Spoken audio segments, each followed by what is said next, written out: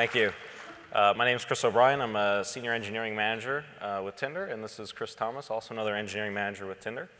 And we want to talk you through the decision to move to Kubernetes and also what the process was like. I'm sure many of you know what Tinder is, but in case you don't, or you need a recap, Tinder is the world's most popular app for meeting new people. And our size and scale means greater choice and access to a diverse set of matches. And Chris and I are going to talk through how we are able to handle that scale through the amazing work of Tinder Engineering and the cloud infrastructure team. So over 2 years ago, as was previously mentioned, Tinder decided to move its platform to Kubernetes. Kubernetes afforded us an opportunity to drive Tinder Engineering towards containerization and low-touch operation through immutable deployment. And as a result, application build, deployment, and infrastructure would be defined in code. We were looking to address the challenges of scale and stability. When scaling would become critical, we often would suffer through several minutes of waiting for new Amazon instances to populate in an auto-scaling group and come online. And the idea of container scheduling and becoming serving traffic within seconds as opposed to minutes was very appealing to us. So starting January 2018, we worked our way through various stages of the migration effort. We started by containerizing all of our services and deploying them to a series of Kubernetes-hosted staging environments. And beginning in October of last year, we began methodically cutting all of the legacy services over to their counterpart on Kubernetes. And by March of the following year, we finalized our migration, and the Tinder platform now runs exclusively on Kubernetes.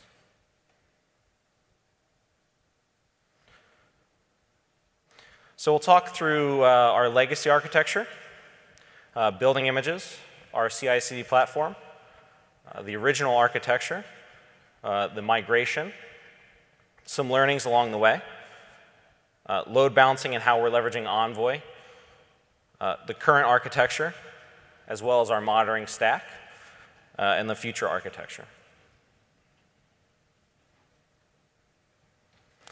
So the legacy architecture, as I previously mentioned, were all hosted on Amazon in auto-scaling groups. They were fronted by a load balancer per service and scaling based on CPU usage.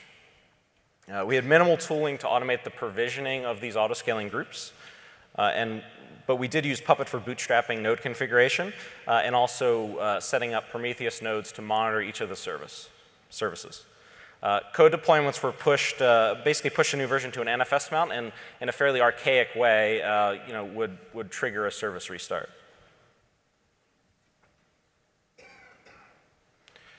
So as I mentioned, the first step of the migration was actually building these container images. Luckily, Tinder had already started a push towards microservices long before we started the migration. But as a result, we had more than 30 source repositories with a variety of different languages, Node.js, Java, Scala, Go, among some of the biggest. So what we needed to facilitate the diverse set of repositories was a fully customizable build context with a standardized format. And also in a format that our engineering teams could easily understand and write. And we also wanted to standardize the build process for deployment and production. One of the ways that we were able to do this was create a builder container. So images are actually built within a container. And the builder container, while it has a standardized set of tools, it's able to tailor itself to the unique needs of the image, the unique requirements or dependencies of the image that it needs to build. And this is our CI/CD platform. Obviously, a pretty busy slide, so I'll kind of talk you through what was kind of the most relevant, at least to the Kubernetes migration. But as you can see, without our CI/CD pipeline, the move to Kubernetes would not be possible. And the complexity on this diagram represents the years of exceptional engineering to be able to get to this point. So at the very top, you have our CI/CD repository. And this is basically defining what services you can build and where they should be deployed. And then, of course, you have your code repositories, for example, your Go repository or your Java repository. And in them is the makefile. And basically, the CI/CD platform will schedule a builder container to build a specific image for whatever application is specified as part of the manifest. So it's not just Jenkins. We use Jenkins for UI and for scheduling, but under the hood is a robust CI/CD framework that we're using to do all sorts of things. Obviously, deploy to Kubernetes, provision infrastructure using Terraform, and in the future also also build start to leverage it to execute some of our Puppet manifests. At the end of the day, what ends up happening is that the image that's built as part of the builder container is pushed to Amazon's container registry, and then obviously the deployment object is updated within Kubernetes through the CI/CD platform to point to that new image.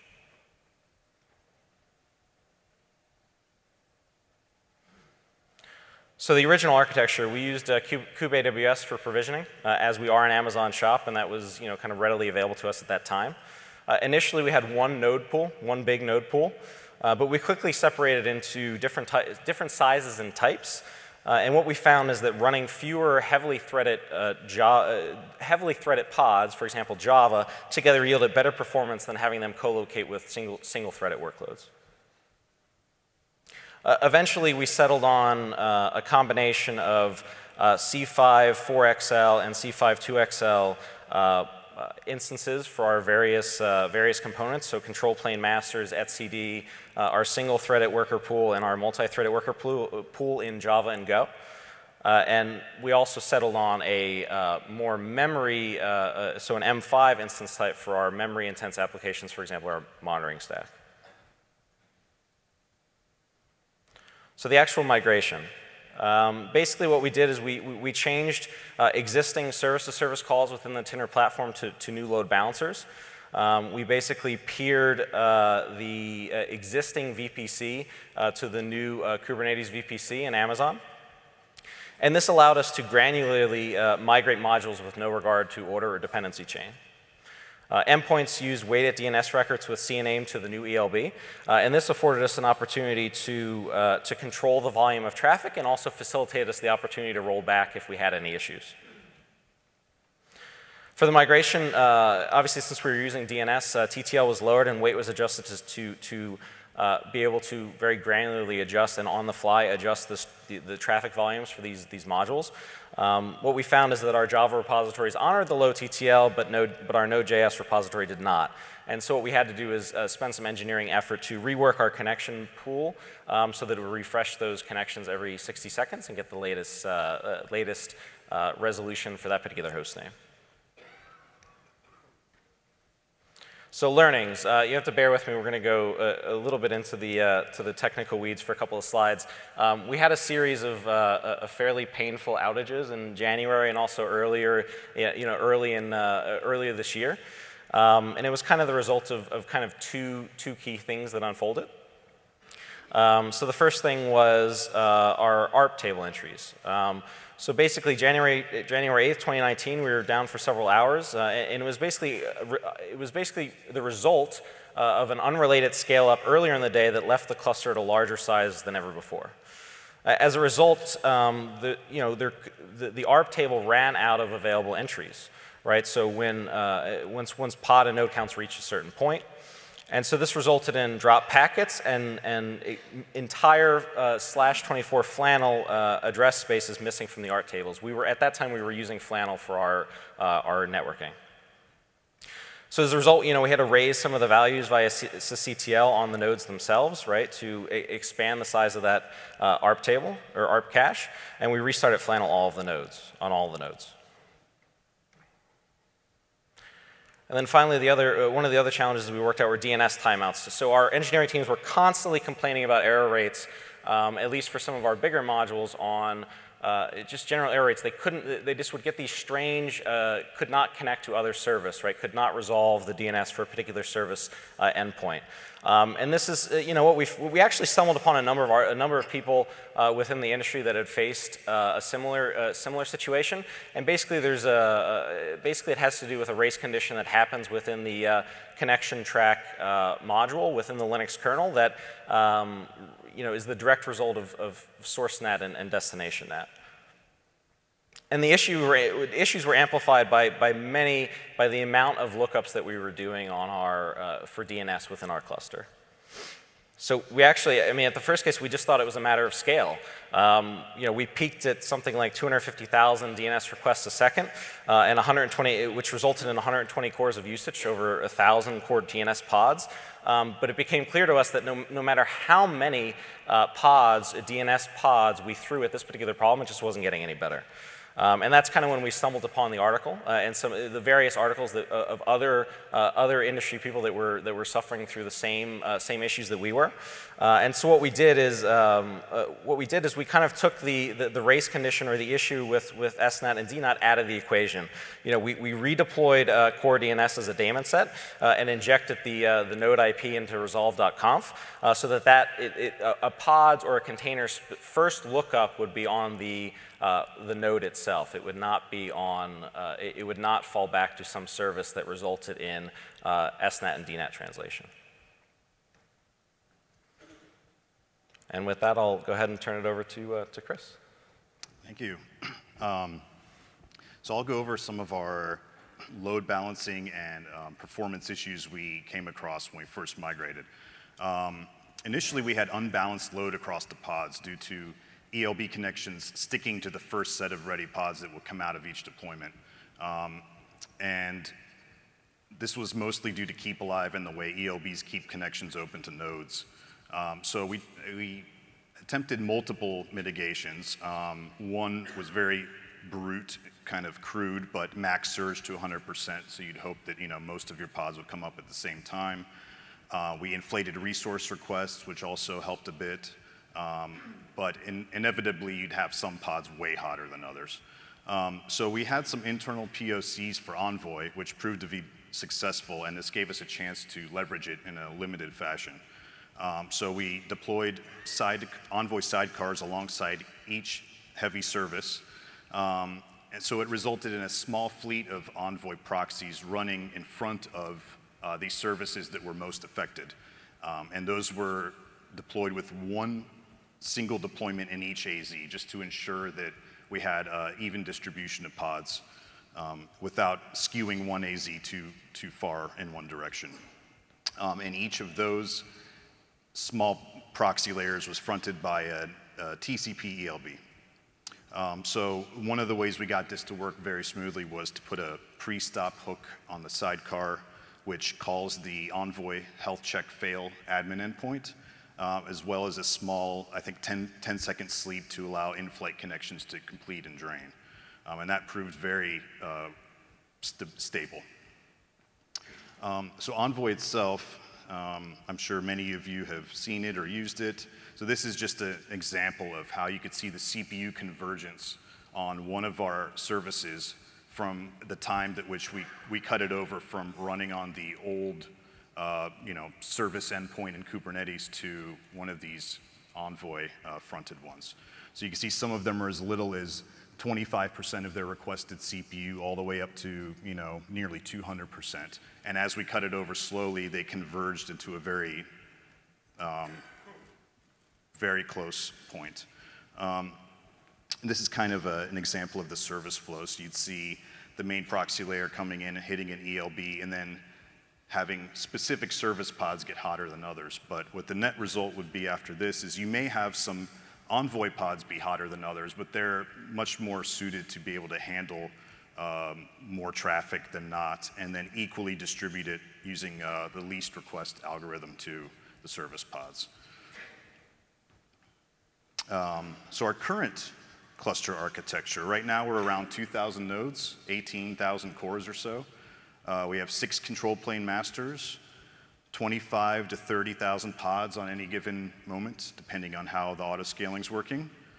115 to 130,000 containers as we run many sidecars on each pod. Many meaning anywhere from 2 to 6. Our Prometheus stack ingests around 750,000 samples per second. We have a roughly 5 terabytes per day of log ingestion into our ELK stack. And we're currently in the middle of an Envoy service mesh migration. I'd say we probably have 10% of our services on service mesh. Here's a diagram of our old monitoring stack, and the reason I bring this up is it quickly hit limitations. So you can see we have our services separated into distinct namespaces for each one, and they each ran their own Prometheus pod, or actually two, which would then write to a long-term Prometheus storage, which is what the Grafana server actually hits. So each of these, orange and green boxes, basically you'd have to vertically scale them, and it didn't work very well after a certain point. So the new monitoring stack we've got is actually based on Thanos, and the pods actually run a sidecar that drop all of the excess metrics that we don't need. So we have our developers specifically put in rules for rollups and things in their module manifests that will tell the sidecar exactly what to collect, and everything else is dropped. And then we have 2 Prometheus pods per namespace, just for redundancy, and then those have a Thanos sidecar running on them. And those write to S3, as well as the Thanos stores are then capable of reading the long-term data out of S3. So then the query layer is what Grafana talks to, and it effectively scales much more horizontally than before.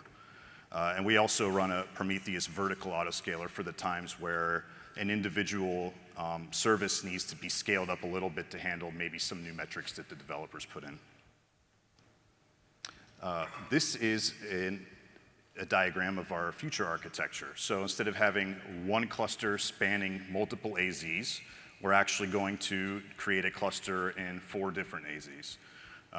This is in the works right now. It is not fully out there yet, but this is basically what it'll look like.